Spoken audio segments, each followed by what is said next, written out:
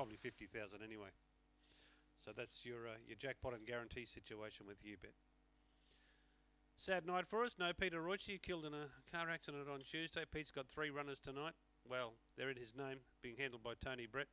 And let's hope they can win. Righto, green light. Opal Nearer the first favourite. Box 1. Racing begins with them. Opal Nearer. Out fast there was Sonic Thunder. Wider out came Shining Supreme and also Aussie Diamond. They go around the first turn. Opal Nearer didn't seem comfortable, cluttered between runners. Went back to midfield. Down the back and Sonic Thunder shot away by 2. Big George coming after it. They're followed by Shining Supreme and then Aussie Diamond and Opal Nearer.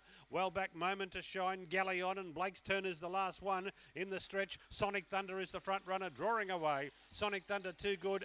Big George second. That's the 10. Aussie Diamond in third placing. Shining Supreme locked in or clocked in fourth. Then came Opal Nearer. I'm not convinced he likes being near the inside, Opal Nearer. Anyway, finished about midfield from Shining Supreme, Blake's Turn and Galligan was back with those. 3, Sonic Thunder, Frankie Hancock, 650 and 140.